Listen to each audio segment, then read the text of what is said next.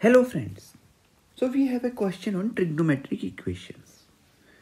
We are given an fx, root 3 sin x plus cos x, and then a gx which is 2x.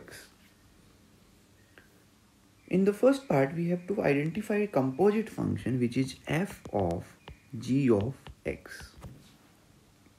In the second part we have to equate this equals to 2 cos 2x and then solve that equation.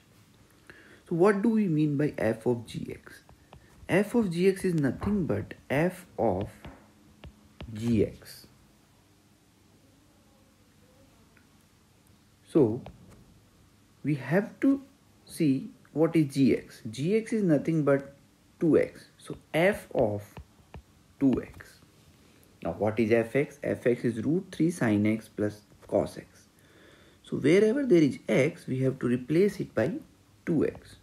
So it will be root 3 sine of 2x plus cos of 2x.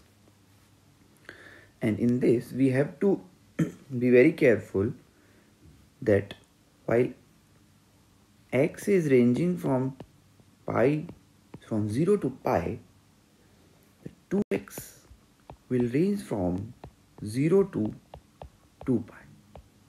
So the range of 2x is from 0 to 2 pi. Now let's move on to the second part where we have to solve this equation f of gx equals to 2 cos 2x. So f of gx we have identified in equation 1, that is root sine 2x plus cos 2x equals to 2 cos 2x.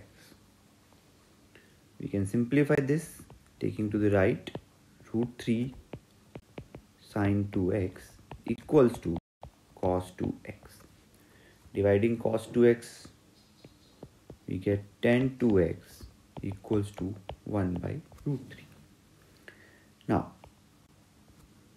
when the value of tan 2x is 1 by root 3, so if we see tan x is positive 1 by root 3 at pi by 6, and in the third quadrant that is pi plus pi by 6. So the value of 2x will be either pi by 6 or 7 pi by 6. Identifying x is either pi by 12 or 7 pi by 12. Now we have to check whether these values are between 0 to pi. So pi by 12 will be half of this. So it will be between 0 and pi. And 7 pi by 6 will be half of this angle, which will again be in the second quadrant or in the first quadrant between 0 to pi. So both of these values are between 0 to pi. Hence these are our solutions.